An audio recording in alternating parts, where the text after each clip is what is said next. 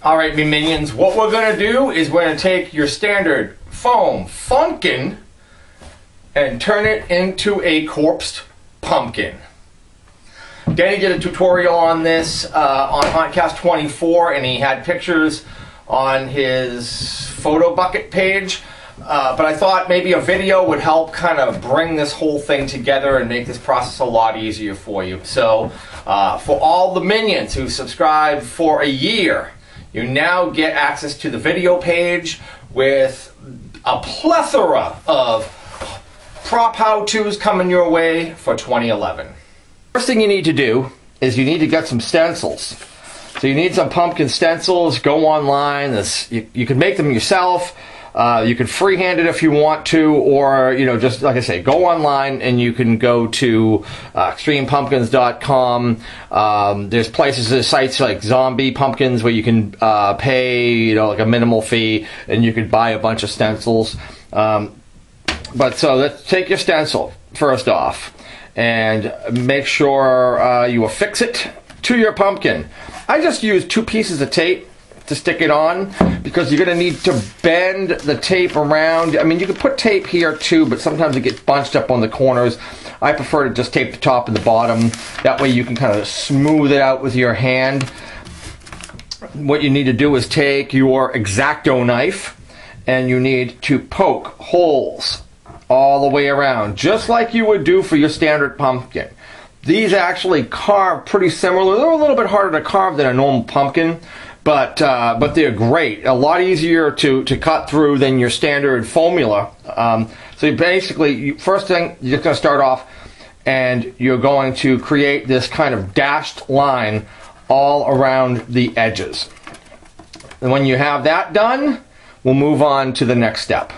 So now you can see that you have this dashed outline.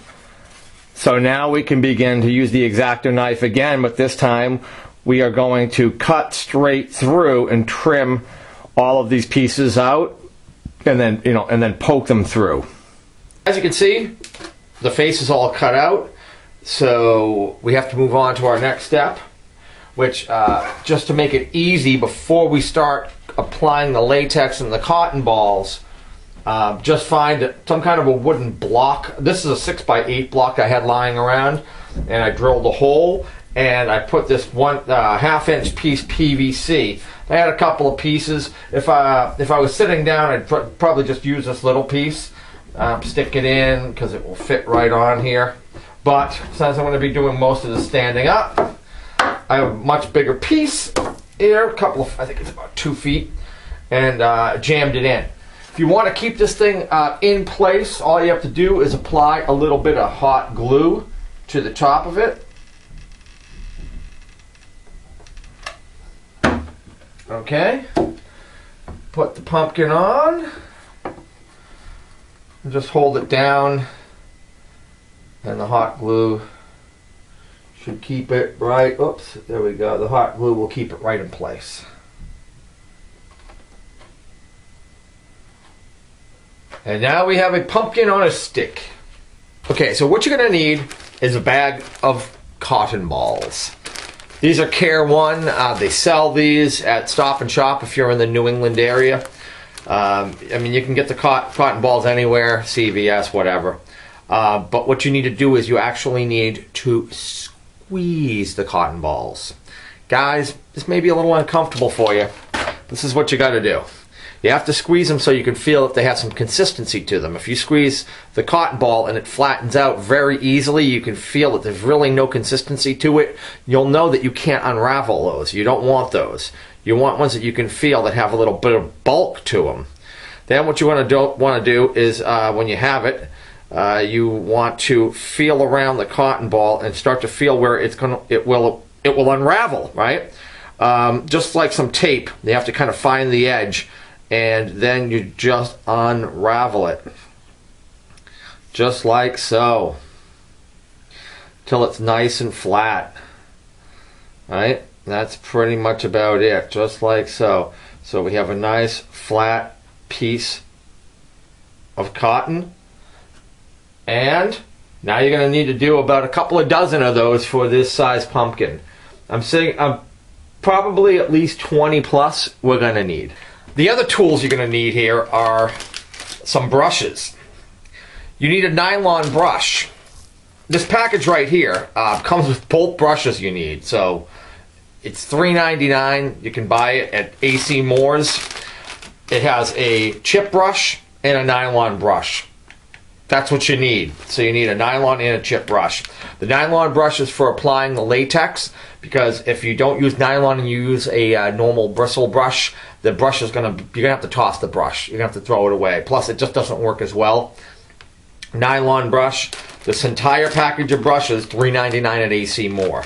Another little tip about AC Moore: if you go on their website, every week they have a 50% off coupon. So you just go on their website, print out the coupon. So if you need to buy, which I would highly recommend you use the coupon for the liquid latex. They sell two different brands of liquid latex there typically. This is the Mold Builder by Craft.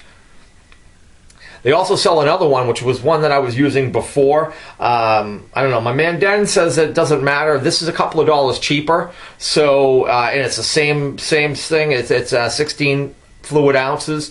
So I used a 50% off coupon on this. I believe it was somewhere around, I don't know, like around 14 bucks or something like that. You use the coupon, boom, save like $7-8 or whatever off the top. So you need the liquid latex, and also get a package of brushes. You need a chip and a nylon brush. Okay, next thing, let's apply some latex and some cotton balls. First up, take some latex. Let's see. Let's just pick a spot that's not that complicated to do. We'll do right here. So we're just going to apply a coat of latex. Doesn't need to be too thick because the cotton ball will stick to it pretty easily.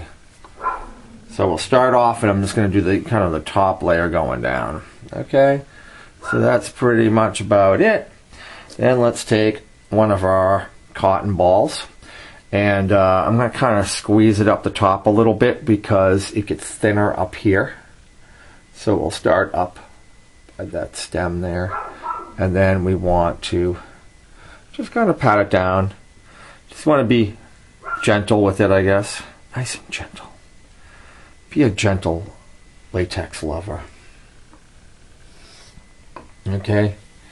Then you're just going to apply the latex over it. You can go both ways with this. You can go up and down. It's kind of whatever, because as you start to put it on, it starts to pull it in one direction. So if you kind of mix up the directions, I think it works well, because it keeps it from you from pulling it out of place. It will keep it steady. You have to just be gentle, very gentle. Just nice and easy. Get a nice layer on here. This same process works for just about anything that you can think of. I've seen some stuff that Denny has done. Denny's getting all the plugs in this video, but he's the one who turned me on to this latex cotton ball kind of process here. So anyway, but yeah, it's great for corpsing. I'm going to try this on a couple of other projects this year too. One of the things I like about it is, you know, I was doing a lot of, or trying to do a lot of paper mache. I actually think this is a lot easier as long as you have the right armature. There we go. Alright. So anyway, so this is basically how we start it. And you can kind of move it over with your finger, do whatever. So that's basically what we want to do. We want to create these strips just like the pumpkin. We want to just kind of cover that, and that's basically all there really is to it. Okay, I finished with the latex and the cotton ball application, so we have that all on there, and now we're just going to let it dry. You can either let it dry at room temperature, or you can take a hair dryer or a heat gun to it. If you're going to take a heat gun to it, be extremely careful and do not hold it in one place, you know, too long. Kind of move it quickly back and forth over the latex, over the entire pumpkin to dry it.